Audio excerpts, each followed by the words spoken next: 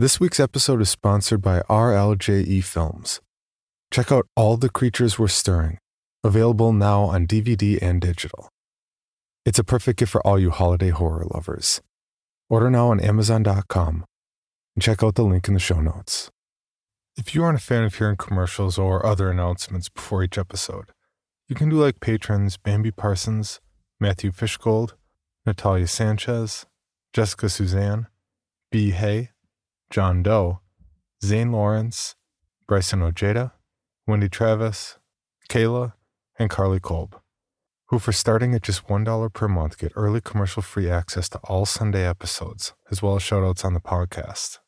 From there, bonuses include sticker sets and bonus episodes starting at $3 all the way up to personal narrations and logo hoodies. If you'd like to see how you can support this podcast and get rewarded, please check out the reward tiers at patreon.com/creepypod. Finally, the time has come. The last announcement for the Inkshares Horror Contest. Unfortunately, the Hate Home fell pretty far back and it doesn't look like it'll be moving on to publication, unless something miraculous happens prior to December 14th. But don't worry, if you pre-ordered your copy, all money will be refunded. And you know what? I get it. This is a free podcast you choose to listen to, not to be listening to me try and pitch other projects. It's no worries. The show goes on regardless. Speaking of which, now.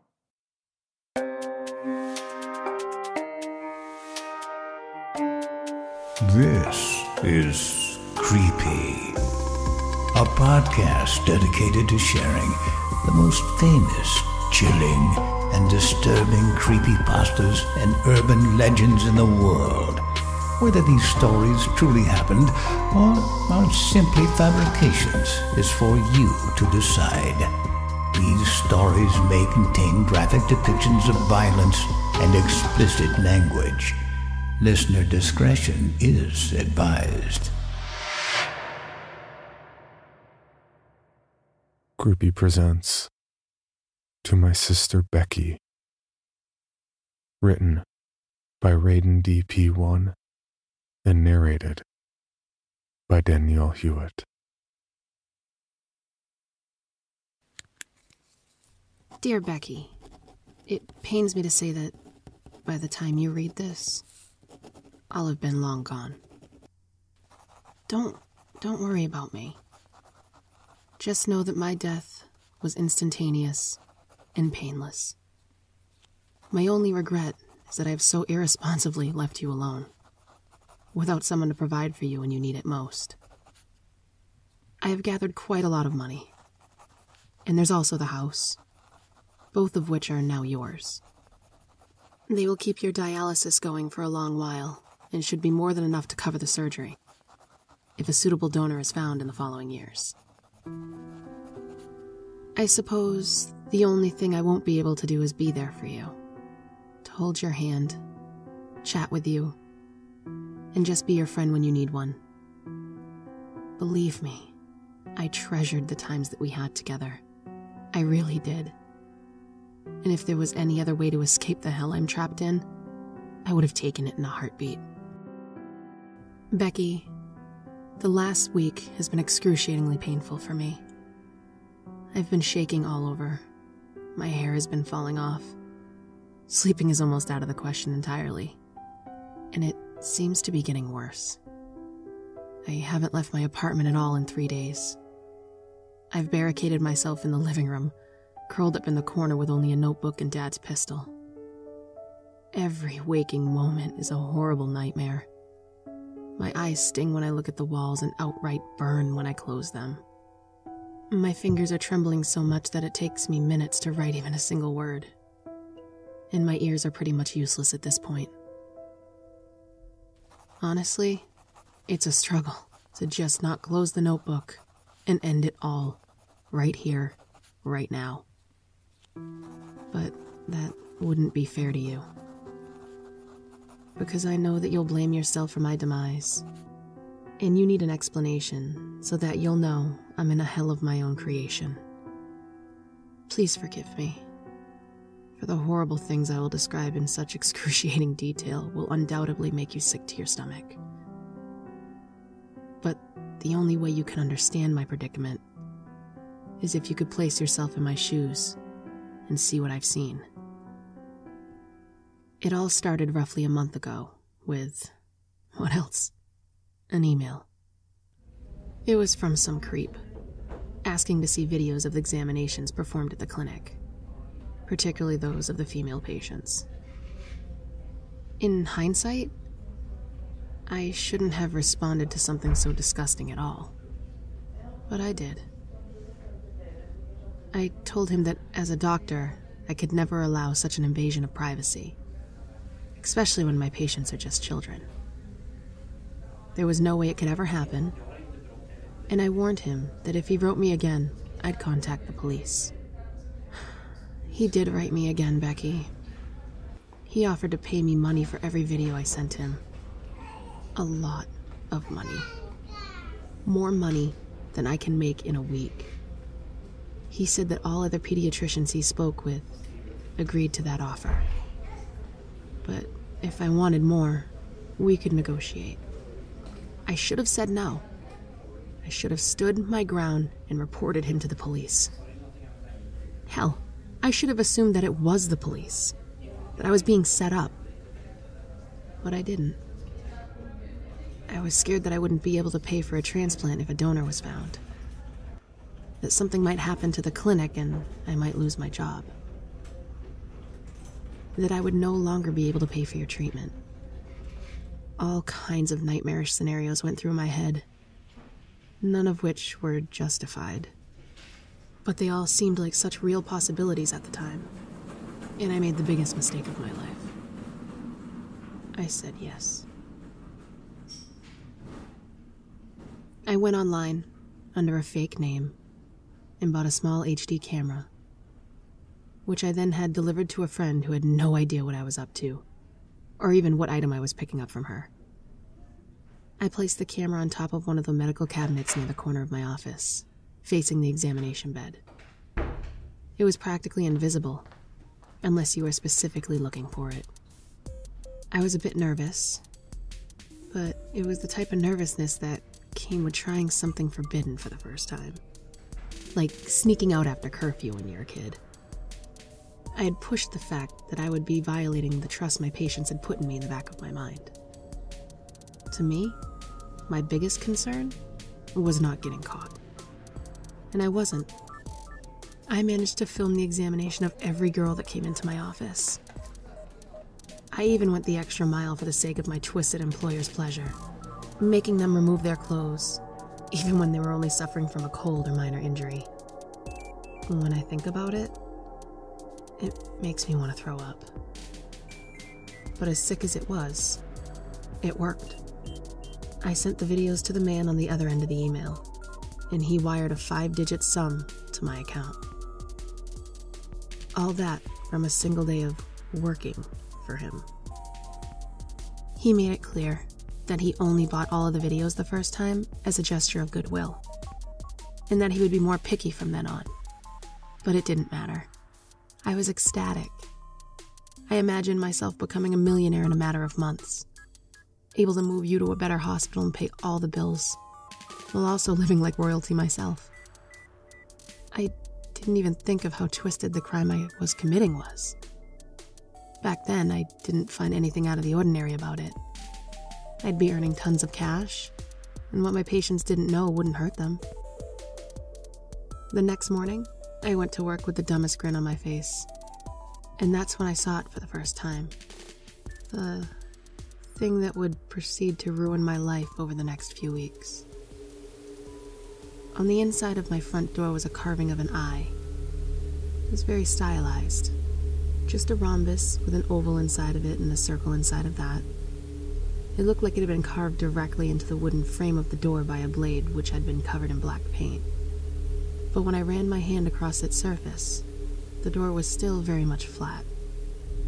Honestly, I had no idea who made it, how, or why. My first instinct was that I was robbed and this was the perpetrator's elaborate calling card of sorts. It might also have been hooligans who broke in and painted some graffiti on the door. Mom and Dad's house is probably the nicest one in the neighborhood, so it would be a prime target for an attack. Either way, the fact that somebody had broken into my home, it didn't bother me nearly as much as it should have. I only sighed due to the inconvenience of having to clean it out later. I keep all my valuables, including jewelry and my purse with all of my cash, in my bedroom, so there wasn't a chance of anything important being stolen. I opened the door and left without a second thought. At work, I exchanged the camera's memory card and filmed another 5 or 6 different examinations for my employer. I returned home, ignoring the black eye on the door, and hurriedly went to my bedroom in order to send some picture samples to the man. I sat on my bed, still wearing the clothes I'd been to work with, and I opened up my email. I had several messages, most of which were either spam or from the newsletters I'd signed up for. Interestingly, one of the messages was untitled and sent from my own email address. I raised an eyebrow, wondering if I'd sent a message to myself and forgot about it. I mean, I do that all the time anyway, with important links and files that I'll need later. So it wasn't really that big of a deal. I opened the message, curious about what I'd sent myself. The body of the email was empty, but there was a single file attached to it. An image titled pervert.jpg. My curiosity piqued. I opened it and quickly wished that I hadn't. It was a photo that looked like a screenshot from one of the videos I had taken only a few hours ago. A 13-year-old girl had come to me with complaints of unusually strong pains during menstruation and required a pelvic exam to ensure everything was fine with her. Of course, the inspection was fully filmed, and I expected that this would be the highlight of the day as far as my employer was concerned. The snapshot showed just that. The girl was in stirrups, her legs spread as she expected me to examine her. I was to the right of her, putting on my gloves and preparing for the checkup. It was, as the title suggested, a perverted image in every sense of the word. And more frighteningly, it wasn't one that I remembered taking at all. My eyes narrowed as I desperately tried to remember if I had taken a juicy screenshot for my employer, while on my laptop at work or something like that, but my mind drew a blank. Then I saw it. To the left of the girl, just next to the door, was another eye. It looked identical to the one I found on my door, just maybe a bit smaller. Or perhaps it was just the perspective making it seem like that. My hands began to tremble. I walked right through that door on my way out. There was no way I wouldn't have seen the eye when I left. The image didn't look photoshopped, but it had to be. How else could it make any sort of sense? Determined to get to the bottom of this, I quickly pulled out my camera's memory card from my pocket and plugged it into the laptop, then opened the video of the girl's medical examination. I figured that I'd find the exact spot this screenshot was taken from, see if the eye is visible there, and if so, roll back and see if it was there all along, and if not, when it first appeared. The video began. I set it to fast forward, intending to pause it whenever I recognized the snapshot.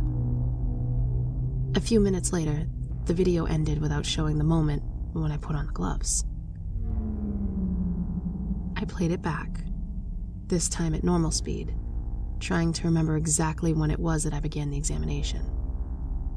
But as I watched, something didn't seem quite right. I minimized the video and opened the snapshot from my email comparing the two. And then it clicked. I couldn't see the moment in the video when I put my gloves on because it wasn't there.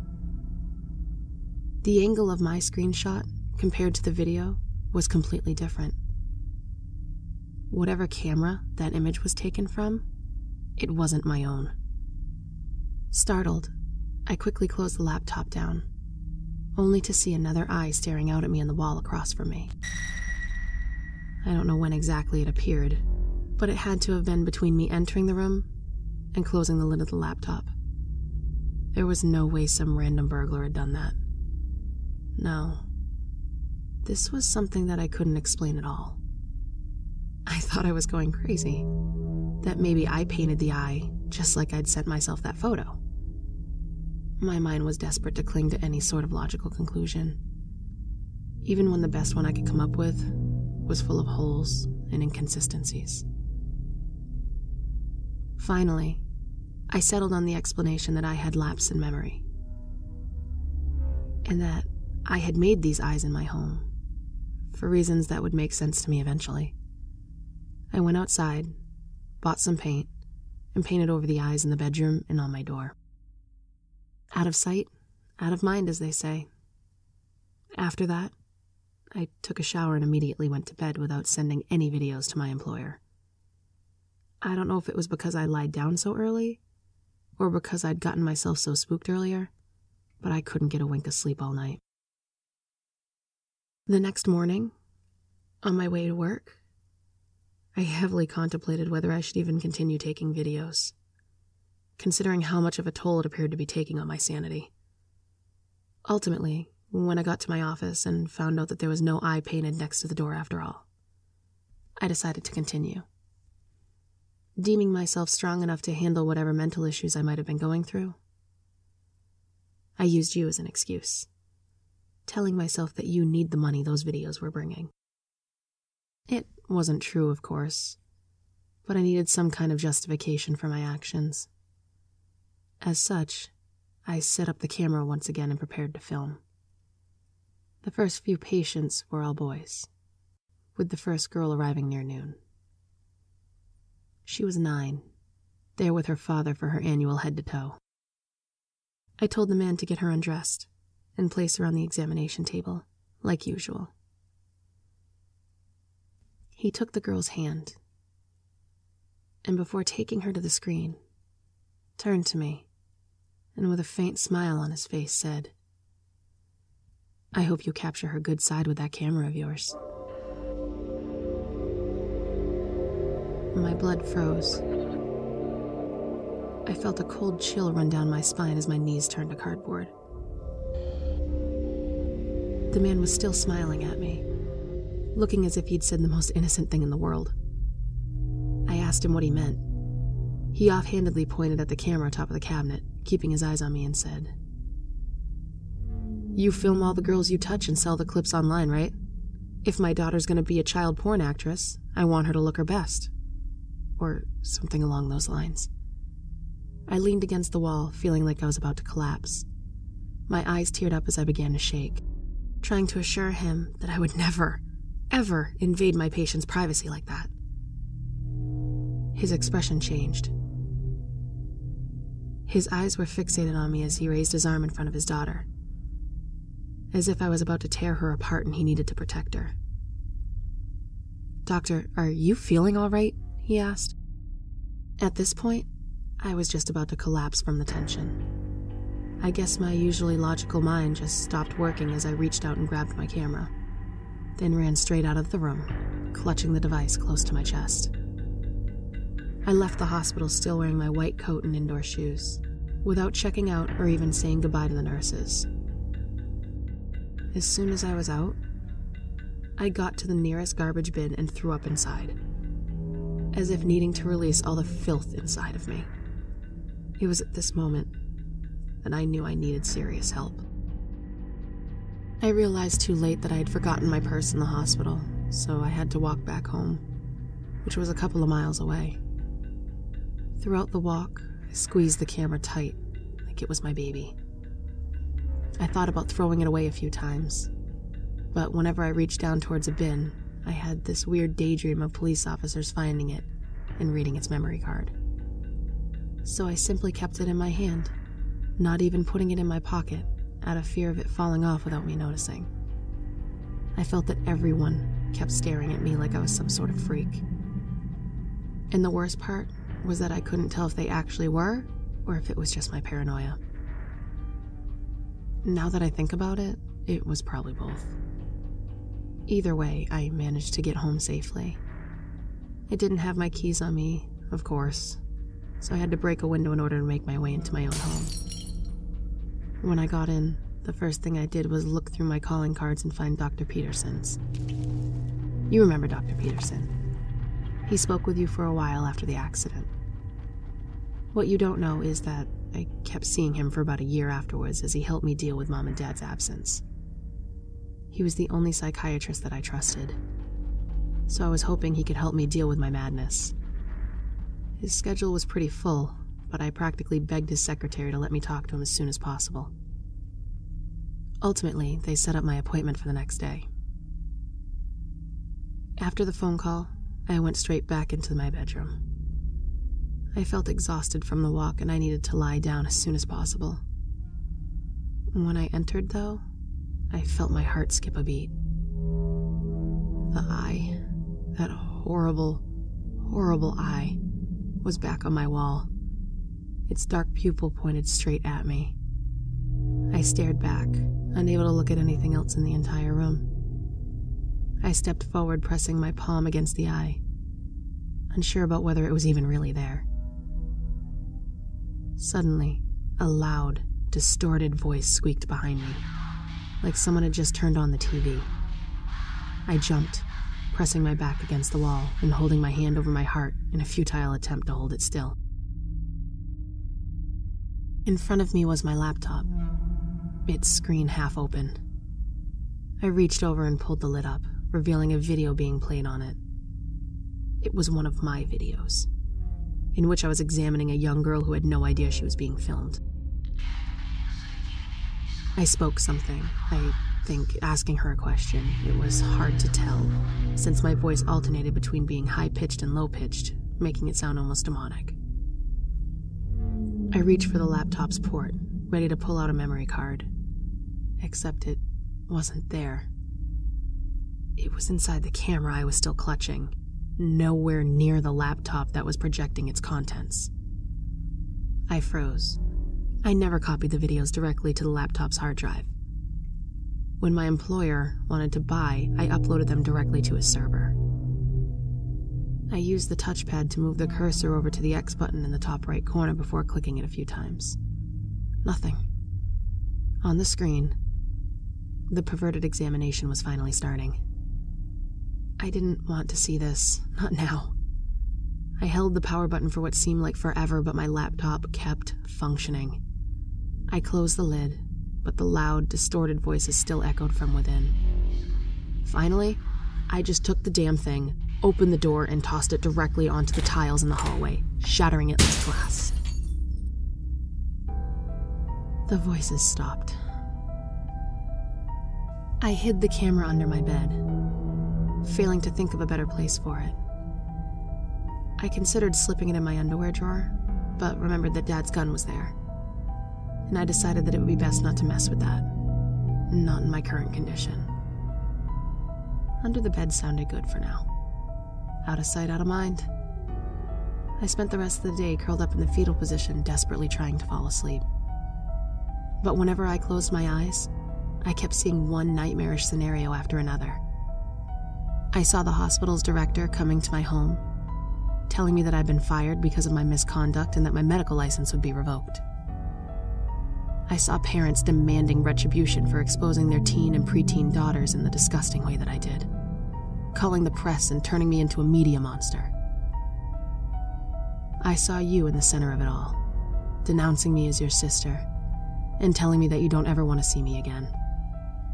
And, most often, I saw the horrible videos I made, played with the same distorted audio as the one on my laptop.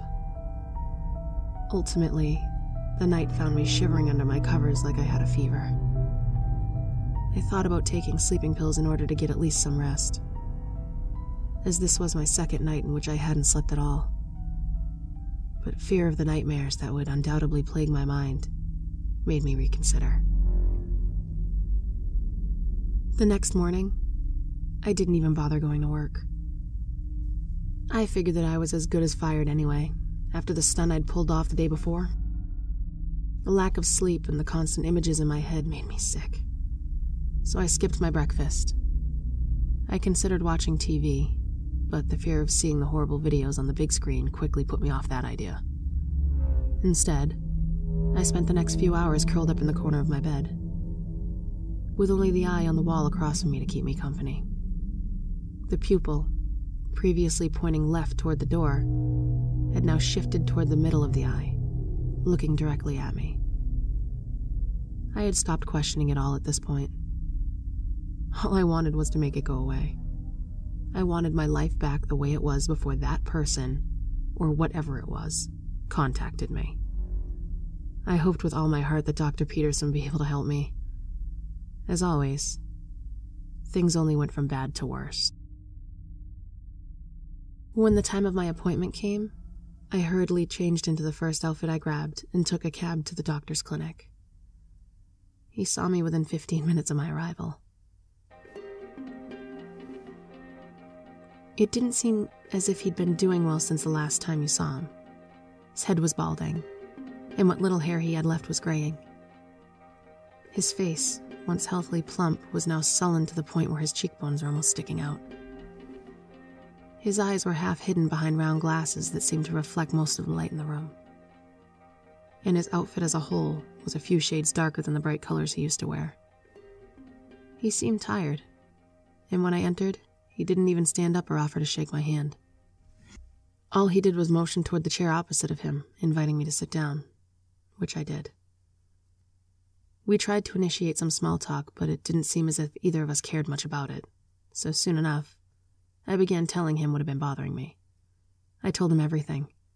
About the videos I'd been making, about the eyes appearing in my room, the man in the hospital telling me all those weird things, even about the laptop that wouldn't shut off. But at the end, I was in tears, begging him to help me, to snap me back to sanity so that I could have my life back. He thought for a long time, at least a minute, and then he spoke. "You want to know what I think?" he said, looking straight at me. "I think you're getting off on this. The danger of being caught in the act, of being on the wrong side of the law, of taking what you enjoy a step further." I asked him what he meant. "It means that I know who you really are, and what you really want. I know that you're a dirty pedophile who likes to touch little girls. I think your employer is just an excuse. You wanted those videos for yourself, didn't you?" At this point, my crying had returned in full force. I asked him to stop.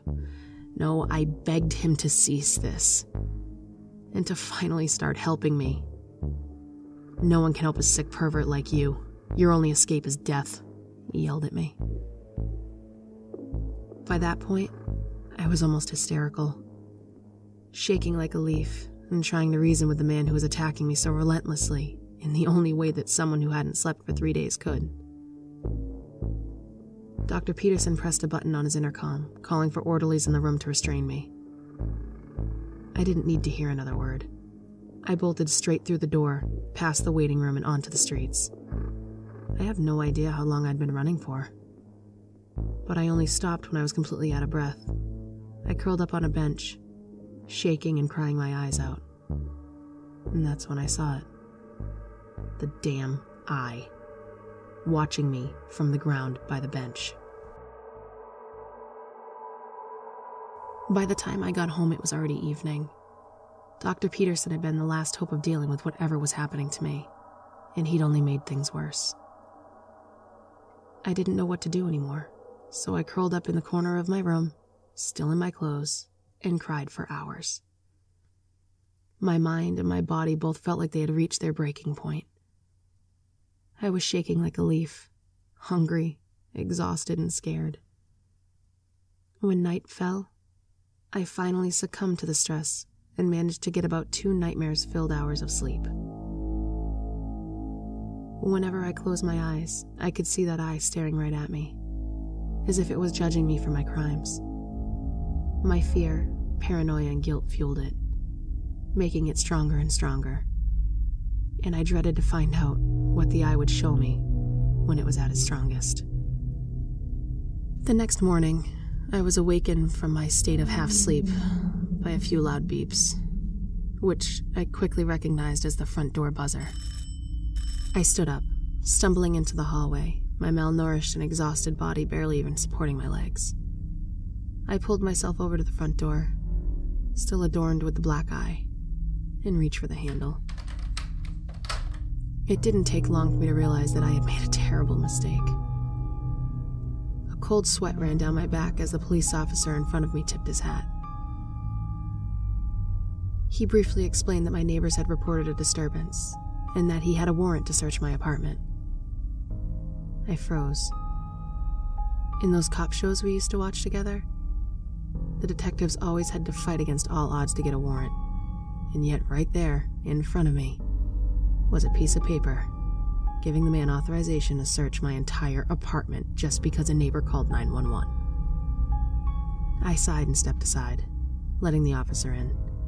It wasn't like I could fight him, and even if he didn't have a warrant, I doubt I could have stopped him in my current state. The man immediately spotted the broken laptop in the middle of the hallway, which I had neglected to clean up even after a day, and asked about it. I quickly explained it as an accident, gave him some half-assed excuse that I dropped it while carrying it into the other room. I don't think he bought it, but at least he didn't investigate any further. Stepping over the laptop, the officer walked straight into my bedroom. He didn't seem to notice the eye on the wall. Or if he did, he didn't comment on it. He made an offhand comment about the place being a mess, to which I replied that I'd been too busy with work to properly take care of it. With a scoff, the man pulled the wardrobe open, looking through my clothes. Next, he focused on the dresser, opening each drawer and closing it almost immediately, as if he knew whatever he was looking for wasn't there. I clenched my fists so tight I could feel my nails almost piercing my skin.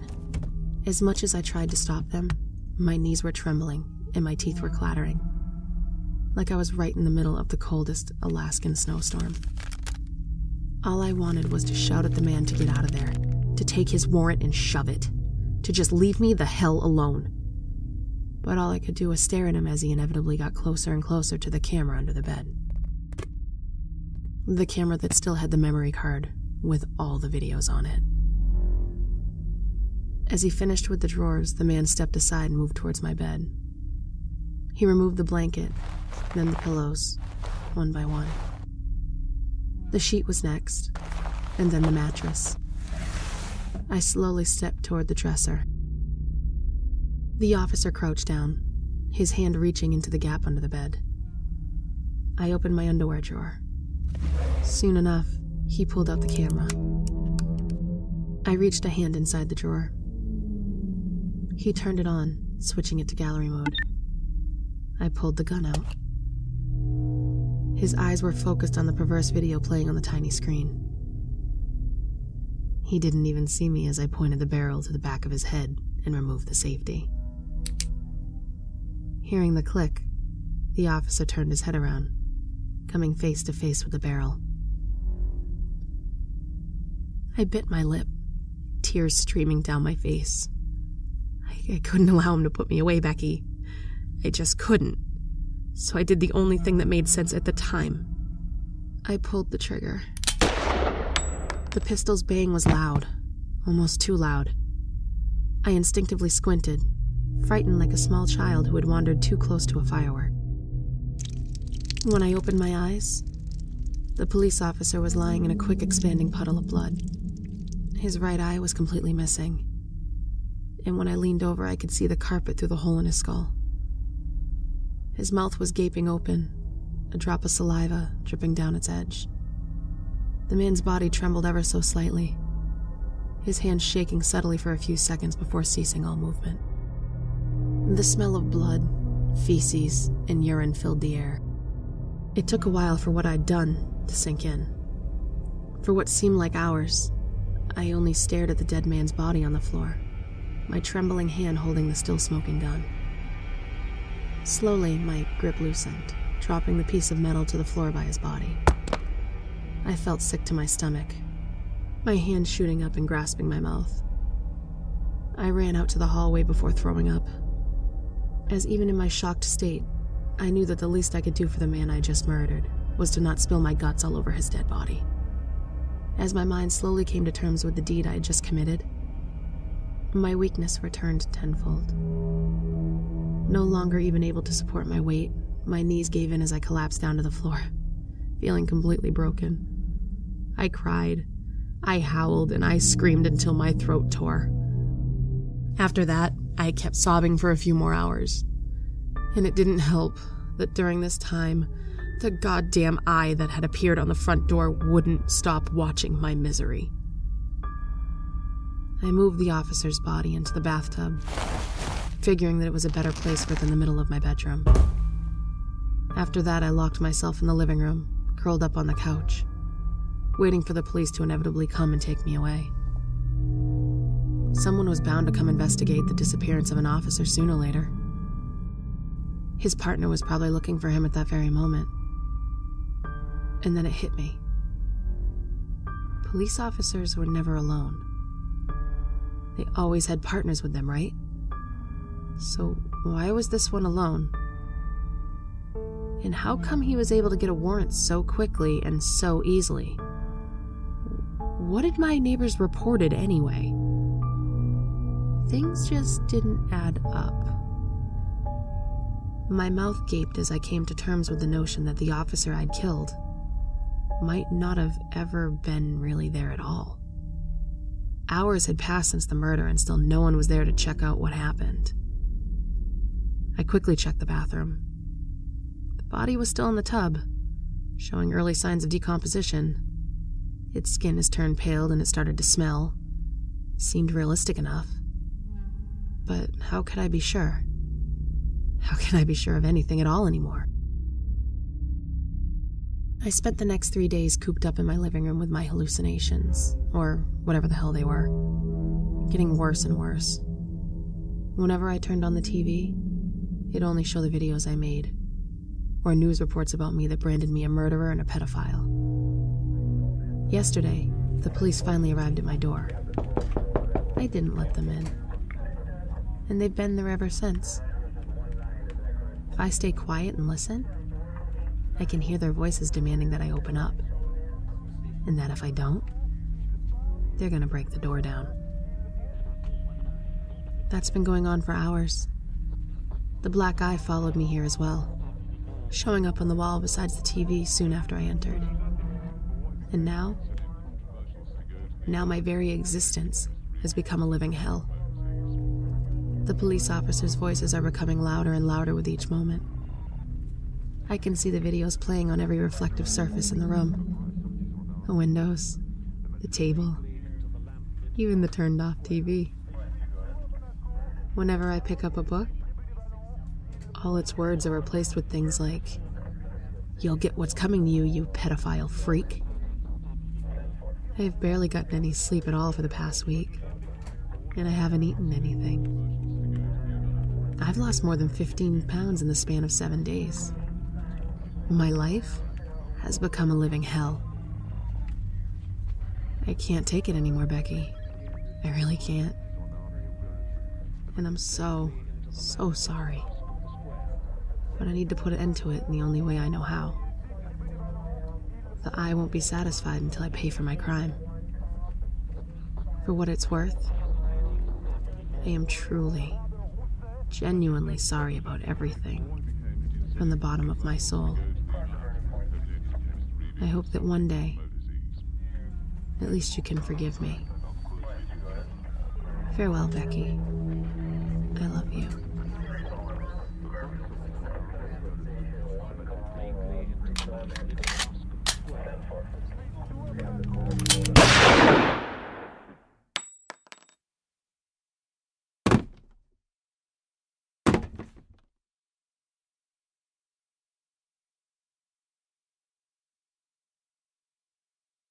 For more information, including pictures and videos of the stories told on this podcast, or to suggest stories for future episodes, please visit us at CreepyPod on Twitter, Instagram, and Facebook, or email us at creepypod@gmail.com.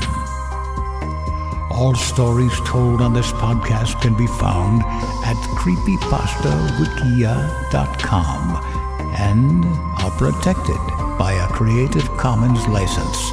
Some rights reserved unless otherwise stated.